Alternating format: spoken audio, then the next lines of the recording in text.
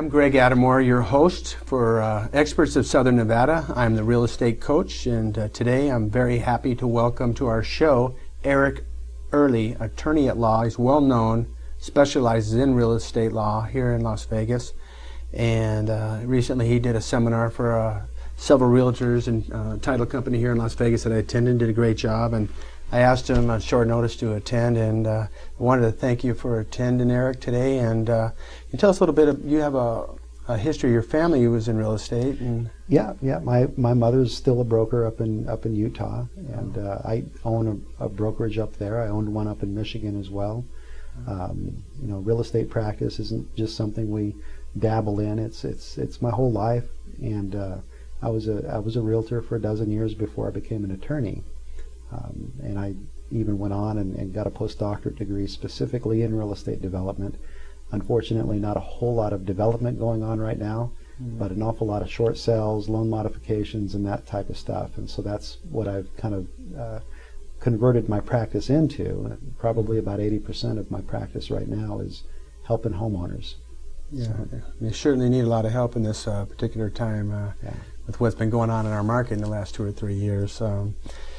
One of the things that's been coming across a lot of our desks, and a lot of us realtors are calling upon your expertise for advice.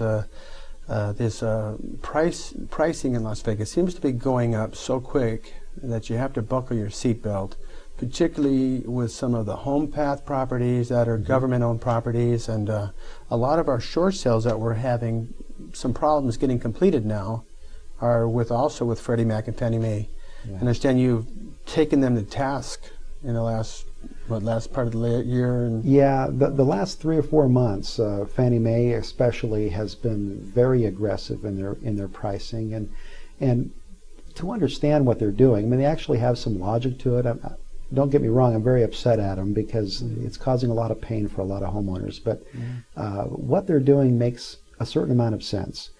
If you were to go to, say, Zillow.com and look up your home, and they're going to have a graph. You're going to see this graph where you see the bubble of the market, and then you see it popping. The problem is, and this is what Fannie Mae has an issue with, is if you look at the natural appreciation, and if you were to draw a straight line of about 3% a year right through that bubble, and you look at where prices are today, we're about 20%, maybe even 30% below where natural appreciation, if we had never had a bubble, where that would be. And so the way Fannie Mae looks at it is, that bubble, we had a market correction, and so the bubble popped. But now we're below that. We're actually in a bubble right now, but the bubble is an inverted below market bubble. It's below where we ought to be. And most buyers are willing to pay more than where we are. And if you were to go off the sold comparables, you would find that the market's higher than that. I mean, people are willing to pay more than what properties have sold for in the past. And so, the market's going up fast, mainly because groups like Fannie Mae are pushing. They're pushing the market up. And the problem is they're pushing it up so high that you can't get an appraisal to appraise that high, because appraisers have to base it on sold comps, comparable properties that sold in the last 3 to 6 months. And so your FHA appraisal, an FHA appraisal is going to have a problem. And so your FHA buyers are getting to the closing, not getting to the closing table because their loans can't be approved. Same with VA buyers. A lot of them are having issues. Right, yeah, and I can see the FHA and VA appraisers are going to be quite conservative by nature. VA appraisers, obviously, they're looking into the fact that the buyer's putting $1 down, and they're loaning 100% of the money. And FHA, for a lot of reviewers, may not realize this, but it's 3.5% down, still a very minimal amount in today's low rates. So I could see where a buyer who wanted to live in the home would be forced to pay cash for a home that's actually priced above the appraisal. Yes. And so basically, again, they're getting pushed around by the investors, the hedge funds, the big money people that are coming into Las Vegas and buying multiple properties for cash. So, and of course, those investors don't want to pay 20% more than what the property's worth, but Fannie Mae is pricing it that high. And so what happens to a lot of these properties is they get foreclosed on, or you just wait it out, and eventually maybe a buyer comes along and says, you know, I'm willing to pay that. And some of them are. I'd say about a third of our Fannie Mae properties they're getting sold, even though Fannie Mae is countered above where the market says it ought to be. Some buyers are willing to pay that, and of course that's shifting the market. It's causing and it will help the appraisals too. So eventually it'll work out. But we're in a transition that's very painful for some people. Right. A lot of people are going to get foreclosed on. Oh yeah, and I guess the bank's willing to take that risk. Maybe they'll foreclose on 1,000 homes or so because they're raising the bar in prices. So let's say we have a home in your neighborhood when when the people are watching the show, they got a home in their neighborhood, and maybe the average home's 150,000 right there. And Fannie Mae want 185 or somewhere in that area. And if they hold out and get that 185, then the next time a home sale occurs in that neighborhood, they'll use that 185 sales price as a comparable. Then the FHA and the VA will have some comparables. Exactly. To and reference. So in the end, it'll end up popping the inverted bubble that I mentioned. But just to give you a real life example, earlier today we had a counter offer from Fannie Mae, and they told us quite frankly that their appraisal came in at 148, but they're not going to settle for less than 168. And so we found out what they normally don't tell you what their appraisal came in at, but we found out because we told them we know it didn't come in more than 120, and she says, no, it came in at 148, but we're not going to settle for less than 168. Now, what do you do if you can't get an offer? I'll tell you what I would do. If you get a notice of default, here in Nevada, you have the right to select foreclosure mediation. And foreclosure mediation can throw the brakes on the bank. It can cause Fannie Mae to have to come by law to the negotiating table, and in mediation there's a provision for if they act in bad faith, and frankly I think what they're doing right now is in bad faith. They're asking $20,000 more than a property's worth, and there's a lot of tools in mediation.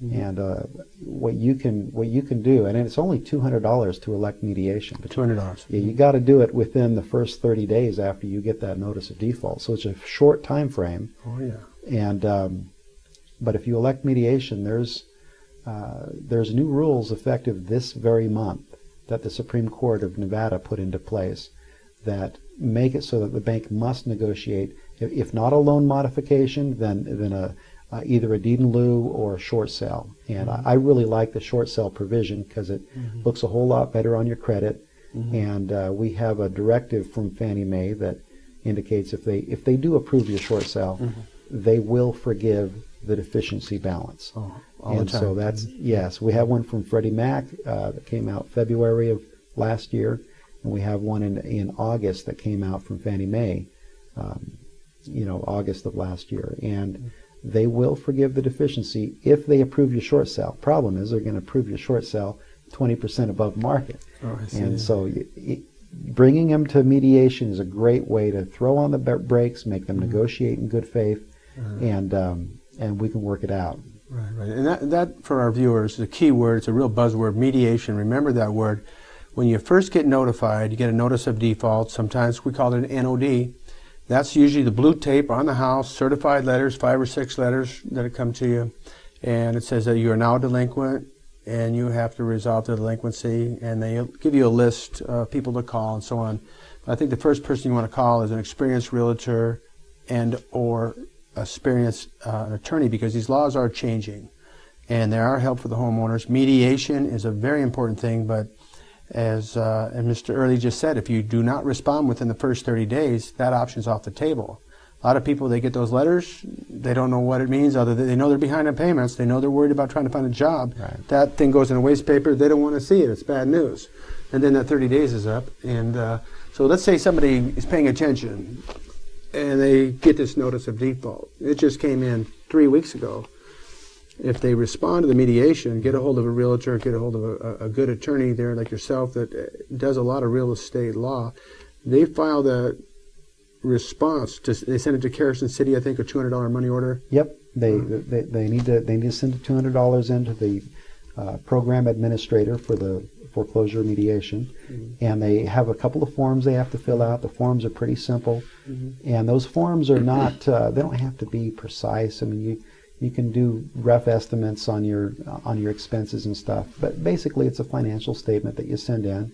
You send in a copy of the notice of default along with it, but you send it certified to the program administrator and send it certified to the trustee also. But when you get the notice of default, they're supposed to send you some self-addressed envelopes to the program administrator and to the trustee, so that, and they send you a copy of the documents. So they make it easy for you to file for mediation. They're required to do that by law. So when they give you that notice of default, if they don't give it to you in that same letter, they're going to give you another letter within the next week that'll have that information in it. And I highly recommend it. If anything else, it's going to buy you more time in the property. The new rules require more process, and that additional process is at a very minimum, it's going to buy you a couple of extra months. From the moment they record the notice of default, you do have 3 months by law before they can give you the notice of trustee sale. Once they give you the notice of trustee sale, though, you only got about 20 days. And so 3 months and 20 days from when they record the notice of default, that's not a lot of time. And if you pay the $200 and you elect mediation, I can't imagine it giving you less than an extra couple of months. And once you attend mediation, there's an appeal process that lasts 30 days. Even if you don't appeal, if no one appeals, you still get the 30 days. And they can't file the notice of trustee sale until that appeal period is over. So really, it buys you an extra couple of months. And so once the mediation takes place, then that has to be certified. That in itself is another 30-day extension. Is that correct? There's a 30-day appeal period, and that appeal period, no foreclosure can happen during that. No notice of default or no notice of trustee sale can go out. And so at a minimum, just electing mediation can buy you a couple of extra months to try to figure things out with your property. But there are real tools at mediation. In fact, I'll tell you the one thing that the banks screw up. If they don't show up at mediation with all the right documents, with all the right signatures and all the right certifications, then they cannot foreclose. But you have to get the mediator to mark the right box, indicating that they didn't show up with the right certification or the right signature. And if the mediator marks the right box, then the bank will have to start all over again with a new notice of default and a new bite at the mediation apple for you. And so it can really, I hate to say it, some people, they hire me just for that purpose. Oh, sure. To find the... And I feel a little dirty as an attorney doing this, but some people just want to stay in the property a long time, and of course, if the bank doesn't have the right documents, then they have that right. Sure. Well, a lot of them are losing their home. They're maybe lost their job, and they're just trying to hang on to their car and keep their kids in school and pay their circumstances. medical. And so I don't think there's any shame in giving help to them. However, I've had most of my clients that I've advised to go into mediation, and the process, even before they revised the rules recently, they're getting 5 or 6 months. Yes. So, and during that time, because the egg timer isn't turned over, in other words, the foreclosure stops while the mediation process is being engaged in, as a realtor, it gives me time to market their home, get an offer on their home, submit it to the bank. In other words, I submit an offer to the loss mitigation department, and and then they're looking at a situation. Well, if we go to mediation, we have to have all our documentation. A lot of them, especially with the big banks, don't have those in order. Oh, yeah. And like out of the dozens and dozens of mediation you've been to, what would you say a handful of people may have showed up completely prepared? Out of about 40 mediations that I've gone to, I've only seen the bank come with everything that they need twice. Okay, so it's a wonderful thing. Yeah. I had a lady worked in our office, an assistant in our real estate office, and she had Wells Fargo, and she showed up to mediation. They weren't prepared. She went in even without an attorney.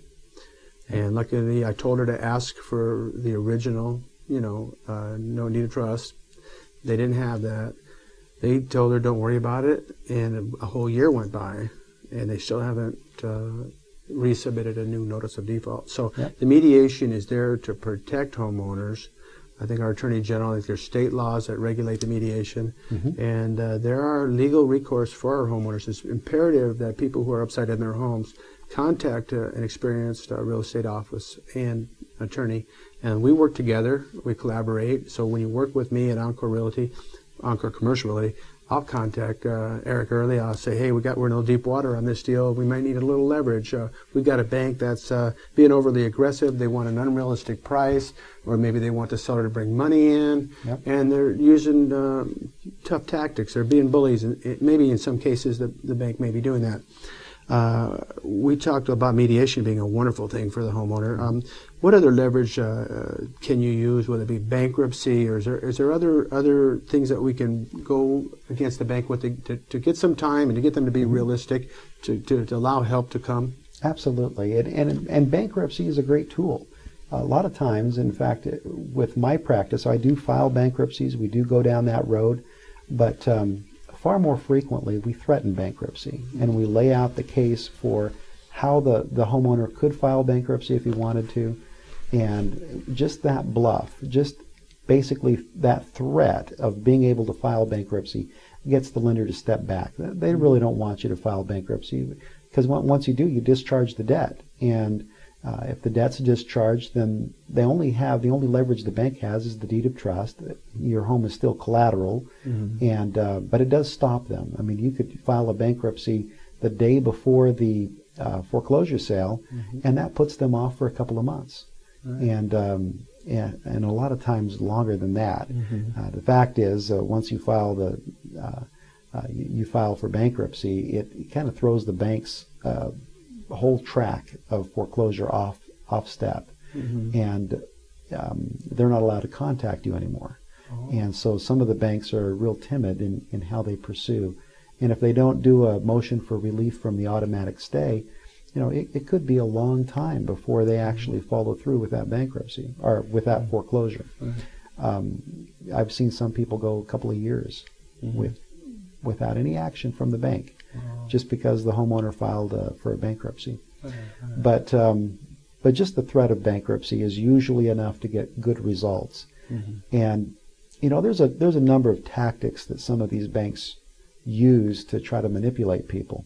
And some homeowners I've found feel very fearful, very fearful. I've had elderly people that come to me and they think, well, are they going to take away my Social Security? Are they going to garnish my VA benefits? They can't do that. There are federal statutes that protect you and protect your Social Security. Social Security is exempt from garnishment. VA benefits are exempt from garnishment. There's a state law that exempts PERS. If you're retired and you're receiving PERS benefits, that's not going to be garnished. And so you've got some leverage, and sometimes all you got to do is have an attorney or someone with some knowledge in this area contact the bank and say, look, this person, all they're receiving is stuff that can't be taken from them by statute. You don't have anything. You can't get this big cash contribution you want. And once someone stands up to the bank with that kind of knowledge, the bank backs off. So same with the IRAs. What are they exempt up to $550,000 or something? Yeah, the principal is exempt up to $500,000 for your IRA, your 401k account. Anything that's a qualified tax-deferred retirement plan qualifies under that exemption. Not only that, but there's other things like your car equity. You're allowed $15,000 worth of equity in your car. You're allowed $550,000 of equity in your home, so long as you filed your homestead exemption, which is real easy to file. It's just a single-page document invoking a statute. And once you invoke that statute, judgment creditors are blocked from taking your home up to $550,000 of equity.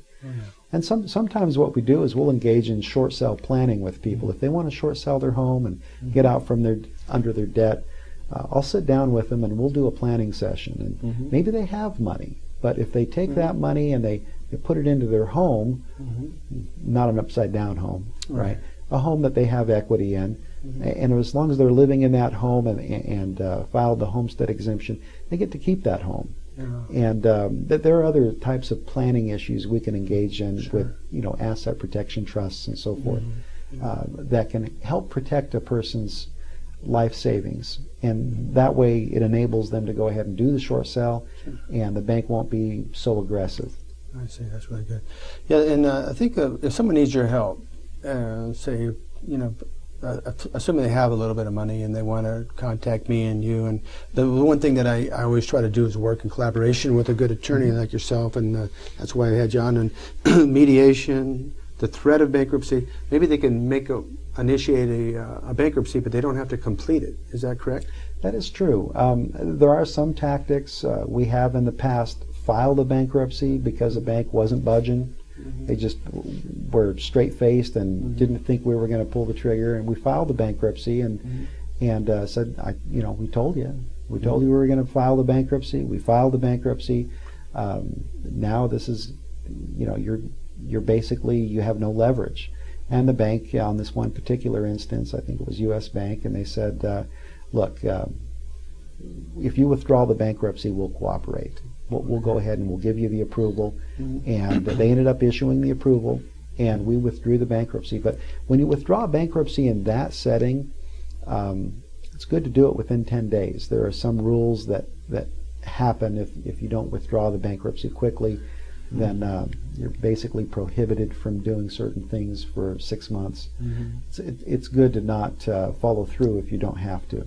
Right. We avoid the bankruptcy if we don't need to. But a lot of people don't realize that they may be facing a sale date on their home a week from now, 2 weeks from now. You call me, I get in touch with Eric. We sit down with you, have a planning session. If you don't have any money, maybe you could do a consultation if it's a really hardship situation, just to give you some help. It's goodwill, just out of compassion to help people, because there are options. But you don't want to fight this battle alone. You want to deal with experienced realtors and that have access to the best legal minds in this.